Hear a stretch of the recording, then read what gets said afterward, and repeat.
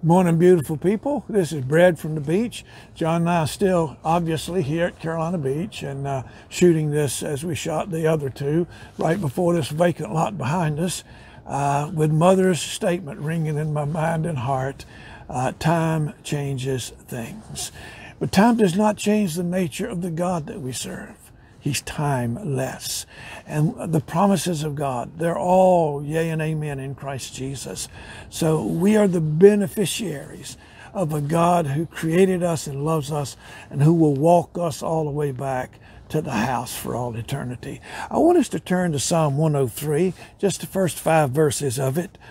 Bless the Lord, O my soul, and all that is within me. Bless his holy name. Bless the Lord, O my soul, and forget not all his benefits, who forgives all of your iniquity, who heals all of your diseases, who redeems your life from the pit, who crowns you with steadfast love and mercy, who satisfies you with good, so that your youth is renewed like the eagles. You catch all the promises in just these first 5 verses here of Psalm 103. This is a word that simply says you have a God who is aware of every need that you have. You have a God who has the ability and the heart to meet those needs that you have. And when you read something like this, where you live in a world where there's brokenness, where there's hurt, and where there's despair and loneliness and fear and doubt, and you hear these promises from the one who created you. Question, what are we going to believe? A world out here that's ever changing? Or are we going to trust and believe in the one who created us and made these promises to us, and then gave his son to die in our place so that these promises could become a reality for you and for me?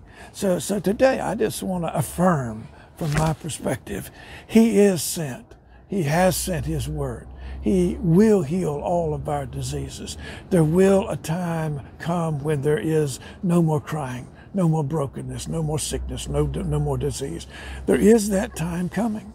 But in between that time and this time, as we journey back to the house, we have these promises that, according to the scripture, are yes and amen in Christ Jesus. So can I challenge you today, in this day at the beach, where it's overcast, drizzling just a little bit, and where it's a little chilly out here, can I challenge you?